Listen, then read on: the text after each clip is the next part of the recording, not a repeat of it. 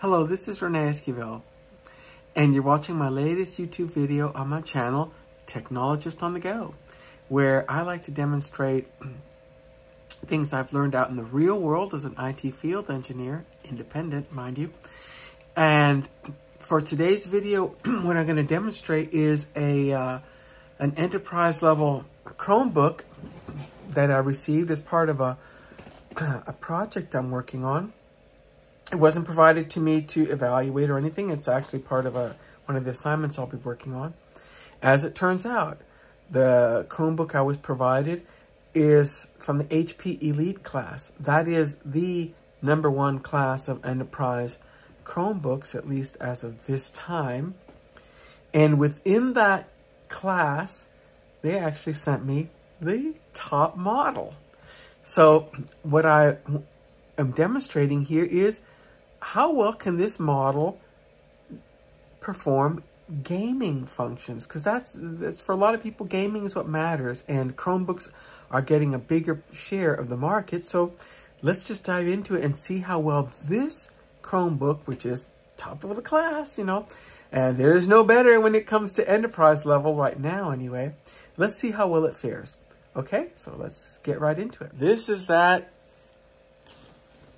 top of the class Chromebook, and using the Chromebook recovery utility, I demonstrate, I pull up the model. It's the HP Elite Charlie 1030 Chromebook, or it's the and also known as the X360 13 Charlie.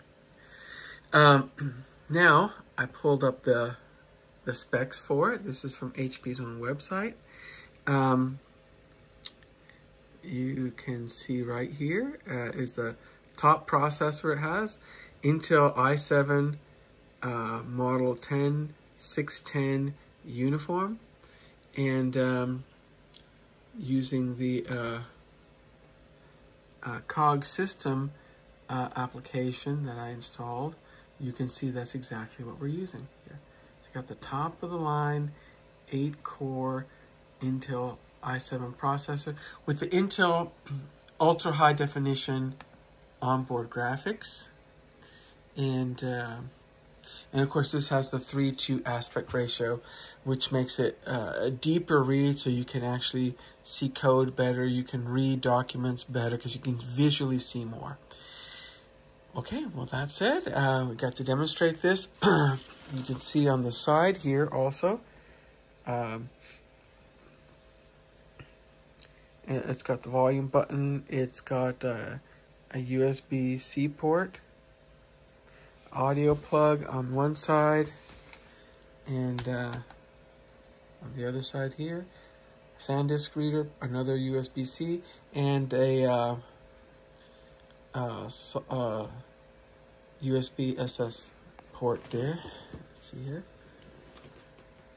You can see there for a Type A USB. Now let's just hop right into it. Okay, let's start here with launching the Geforce Now application. I've already previously linked my Epic account, so I'm launching for Fortnite right now. Okay, it's launched now. There was some delay in getting the app, in the application launching. That's typical. Okay, let's go ahead, and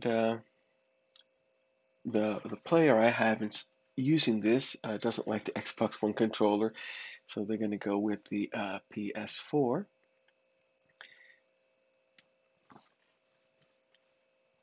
I'm not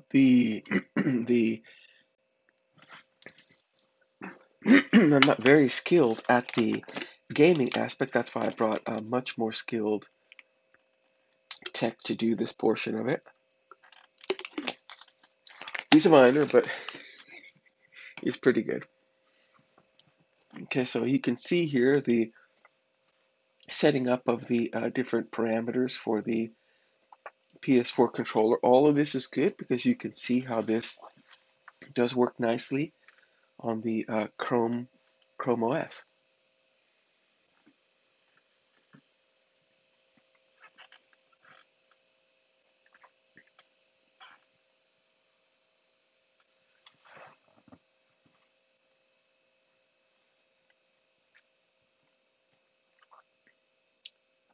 And in a moment, the setup of the PS4 controller will be done, and we're going to move to the settings, because in particular in regards to the settings that I was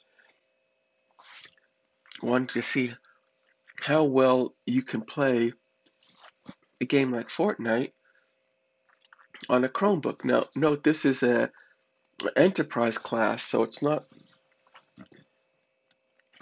like the Acer Spin 713 that has a gaming aspect to it, but this one is the top of the class enterprise. So we're lowering the vertical boost, horizontal boost, and then increasing the look speeds of those two parameters. Boost ramp time is reduced to 0. Turning boost ramp time is reduced. Damping time is tweaked a little bit, and I believe we're actually ready to jump into it now.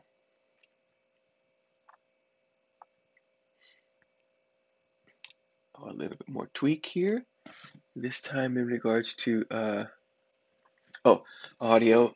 The game player wanted to make sure that the audio was coming through on the speakers for the Chromebook, which was done. All audio suppressed for this gameplay video capture. I just wanted to see the video itself.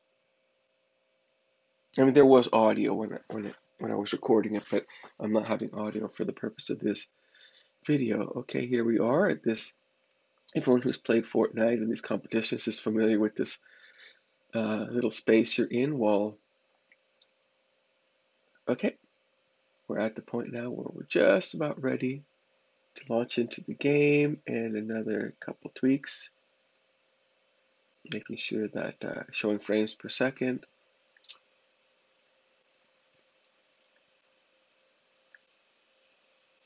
And what else? Reducing 3D resolution.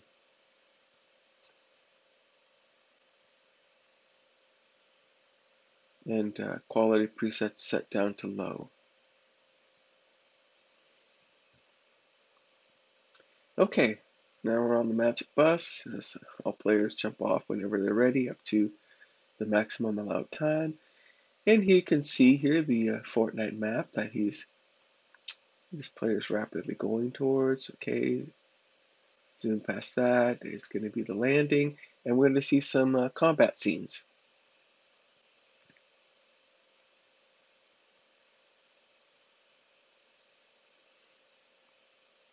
Okay, collect some weapons, and there's going to be our first combatant there.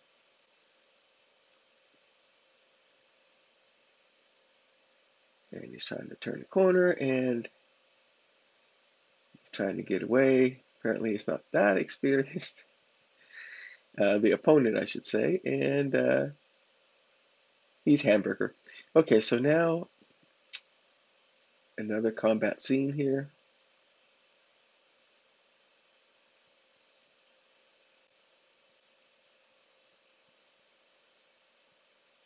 And again, my tech is doing pretty good. Of course, it's still early on into the game, and he gets fragged himself. Okay, well, you saw some of the combat there. Let's go ahead and start checking settings once more.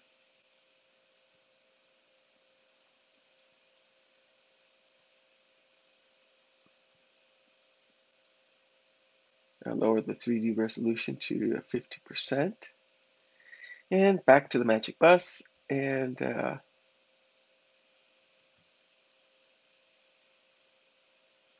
here he comes down once more, ready to engage in combat.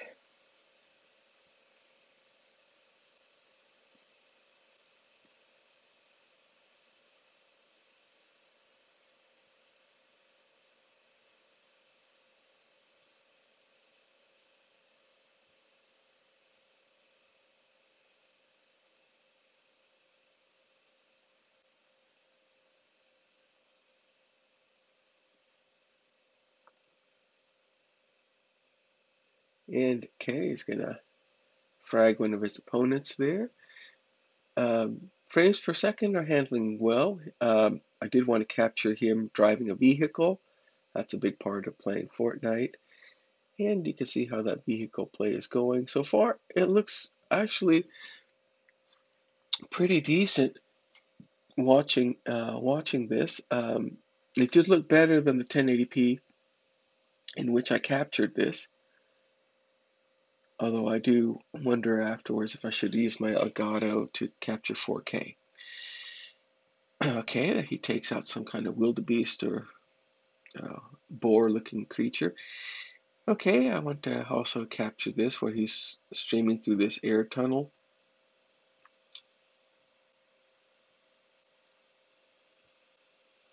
And we're nearing the very end as he is he's in the top 20 survivors, but I think he lost track of that. His health was getting a bit low as he was jumping around.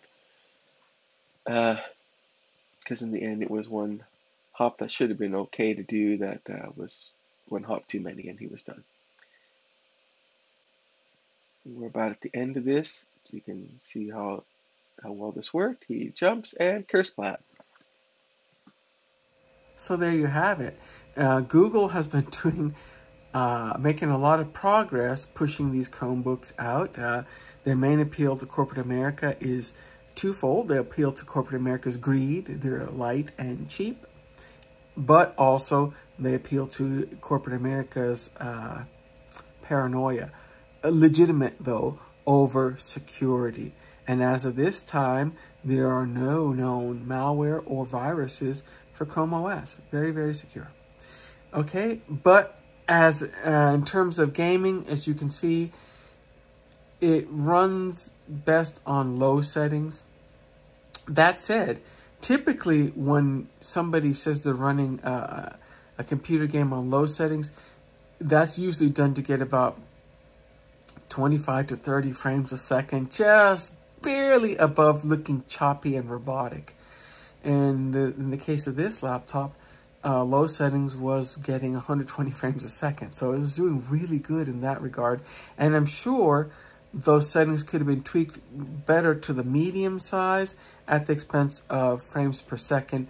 And bringing it down to 50 or 60 would have still been very good. So there's room there. So it does well. Gaming laptop? No. Gaming console box? No. Gaming desktop? No. But that might fill a niche, and if you it might just fill a niche. So anyway, you got to see how well it works, so decide for yourselves. But again, please like and subscribe. Okay, bye bye.